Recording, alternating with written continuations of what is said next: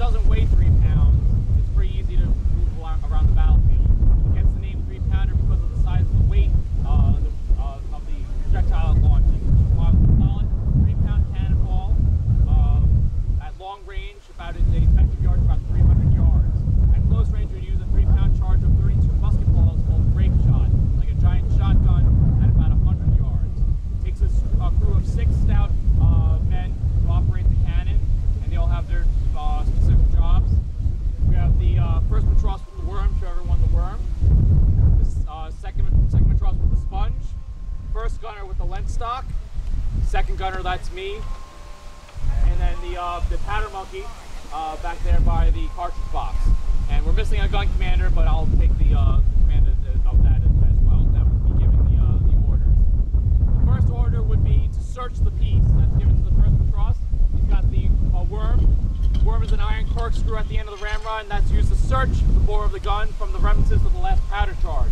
In the Revolutionary War, the Americans used a linen sack of gunpowder for their cannon, so there would actually be burning linen at the bottom of the cannon after each firing. So we don't want that in there, but we're going to be putting more powder down there. So that is what the search the piece step is for. The second command is sponge the piece. The second matros uses the sponge to sponge the cannon. Listen, did you hear that pop? That pop means that there's a vacuum inside the cannon. Fire can't burn in the vacuum, so anything that's burning down there is now extinguished. Those 2 steps were for safety. Now the cannon is ready to be loaded. The next command would be bring forth the cartridge. The powder monkey back into the cartridge box would bring the powder to the first matros here, and then load it into the cannon on the command of load. Then the second matros would then ram the charge.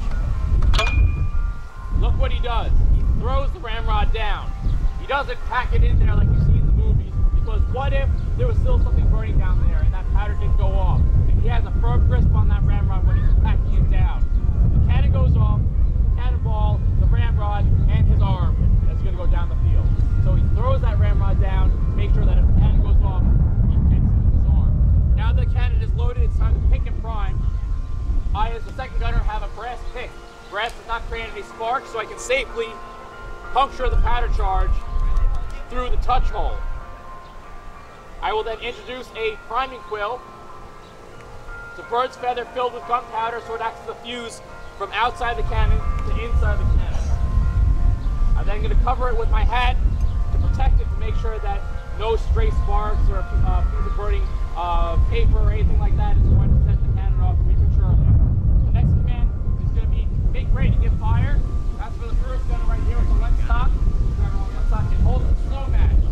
Slow match is a linen or cotton rope treated with saltpeter, so it burns very slowly, but also very hot, like the end of a cigar or cigarette. He brings that up on the cannon, and on command of give fire, brings it down to the fuse, and boom, the cannon goes off. Now we're going to run through the steps for safety one time, and then we're going to fire twice for you. So for the first time, you don't have to worry about it. And when you hear the command, make ready to give fire, you're going to cover your ears. Don't put your fingers in your ears. Cover your ears and open your mouth. It's very loud. And the boom will actually give a little bit of a shock. Okay? Sponge piece. No, don't miss it. Don't miss it. Stay where you are. Break forth the cartridge.